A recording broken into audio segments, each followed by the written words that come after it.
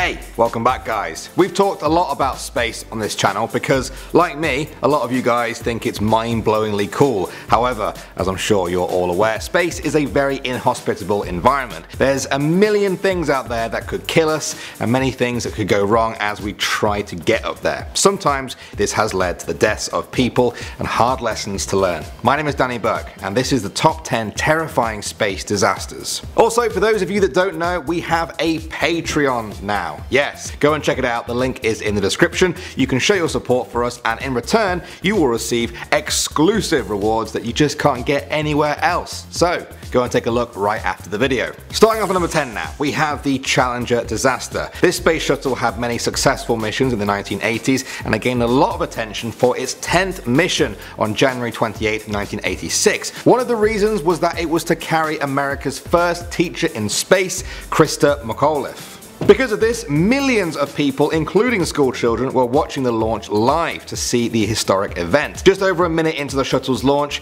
as the world watched, a burning gas failure caused the shuttle to explode and disintegrate. It's thought that the crew may have survived the initial explosion, but not the resulting impact with the ocean below. 17% of all Americans watched the disaster live, and many people will tell you exactly where they were on that fateful day. Coming at number 9 now, we have Columbia. The Space Shuttle Columbia was one of NASA's flagship spacecrafts. In 2003, it had already flown 27 successful missions to space. However, the 28th was to be its last. During the launch on February 1st, a piece of foam insulation broke off from the shuttle's external tank and stuck into its wing. NASA managers played down the damage and said there was nothing that could be done anyway. Upon re-entry into Earth's atmosphere, hot gas burst through the shuttle's wing, causing it to become unstable and break apart. All 7 astronauts were killed, and NASA suspended its launches for 2 years while an investigation was launched. Coming at number 8 now, we have the Vostok explosion. On March 18th, 1980, the Soviet Union was preparing to launch a rocket-carrying IKAR, a military spy satellite. At the time, the Soviet press reported it as a success. We now know that is far from the truth. Sometime before launch, the rocket exploded on its pad, blowing up 300 tons of rocket fuel that incinerated the whole area. The blast killed 48 soldiers and many more were left with horrific burns. Moving on to number 7 now, we have Spaceship Two. This spaceplane was Virgin Galactic's main foray into commercial space travel. On Halloween 2014, co-pilot Michael Olsbury unlocked the shuttle's feathering system too early during a test flight over California's Mojave Desert. The system is supposed to be used to ensure a safe descent, but it was deployed while the craft was still ascending. It disintegrated 2 seconds later, killing one pilot and injuring the other.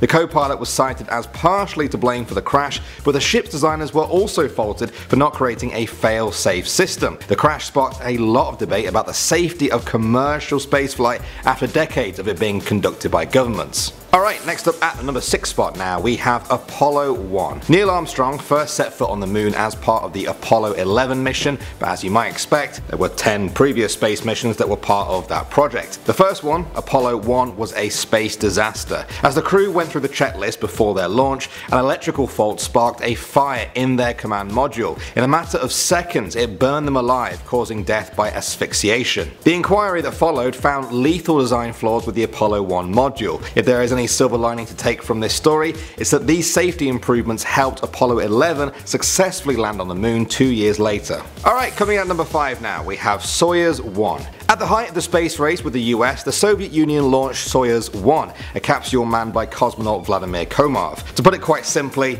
it wasn't ready. The engineers who built the craft knew it wasn't ready, the management team knew it wasn't ready, even Vladimir himself probably knew it wasn't ready. The craft had failed 3 earlier unmanned tests, not a single one succeeded. Still, the government put so much pressure on them that the launch went ahead anyway. Amazingly, Vladimir managed to reach space, but the problems had already reached critical levels. The whole shuttle was basically breaking and the mission was aborted. Vladimir then had to manually re-enter Earth's atmosphere, which he survived, but disaster struck when the craft's parachute failed to deploy. It slammed into the ground at high speed, instantly killing Vladimir. For many people, this marked the Soviet Union losing the race to the moon. Alright, at the number 4 spot now, we have the Netherlands catastrophe. This one is frankly astonishing, but the reason most of us in the West haven't heard about it is because it was a Soviet disaster disaster from 1960 at the height of the Cold War, so it was kept tightly under wraps. Now we know the full story. On October 24th, 1960, the Soviet Union was testing an intercontinental missile using rocket technology. It was a 30-meter long, 141-ton missile called the R-16. As it sat on the launch pad, a short circuit caused the rocket's engines to fire accidentally. The fuel tanks blew up in a huge explosion. The fireball incinerated all of the nearby crew. In total, 78 people were killed and a further 120 were injured. The Soviet Union did not even acknowledge the event had happened for another 29 years. Alright, moving on to number 3 now, we have the Xichang disaster. In the 90s, American engineers were being forced to attach their satellites to foreign shuttle launches because of the ban on commercial payloads following the Challenger disaster we discussed earlier. One of these launches was near the small Chinese town of Xichang. The satellite was attached to the untested Chinese Long March 3B rocket. An error in the rocket's onboard timing system meant that it began to arc way too soon. The 426-ton missile flew for 22 seconds over a valley with buildings and people in before slamming into the side of a hill. The huge explosion sent shockwaves throughout the whole area. The Chinese government said that 6 people were killed, but international observers said that area had not been properly evacuated and as many as 500 people may have died in the disaster. Coming at number 2 now, we have the X-15. This was a joint project between NASA and the US Air Force for an aircraft that could skim just below the surface of space. The test flight took place on November 15, 1967 and was piloted by Michael J. Adams. The craft successfully reached its peak altitude of 266,000 feet and began to pull a rocking maneuver on board so that the camera could scan the horizon. Unfortunately, this rocking sent the craft into a spin and then a nosedive. It reached speeds of 160,000 feet per minute and broke up during the descent, killing Adams in the process. And finally at number 1 now, we have Soyuz 11. On June 7, 1971, the Soviet Union's Soyuz 11 space shuttle arrived at a space station